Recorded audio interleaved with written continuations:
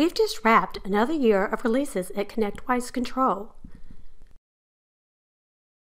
This year, we focused on UI improvements and product security. We began by replacing the status page with the new Overview page. The Overview page has a layout with 3 tiles: Status Check, Security Settings, and Database Plan. The framework allows us to add more tiles in the future. Next, on the Host page, we increased the visibility and prominence of the search bar. Use the search to quickly and easily find sessions. We also focused on several security enhancements. First, we added security events. On the Audit page, you can filter for 4 new events: login, logout, changing or resetting password attempts.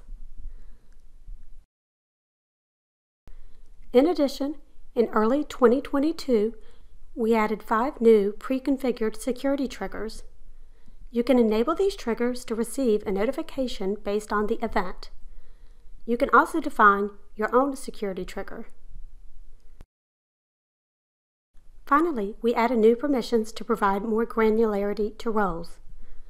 The Create Delegated Access Token permission controls whether a user can create a host pass to temporarily invite an outside user to join a session.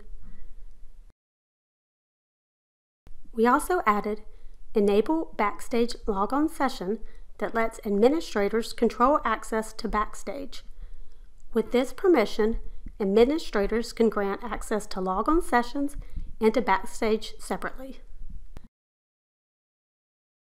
We hope that our partners are utilizing the new features. For more information and a list of all the improvements, visit our release notes linked below.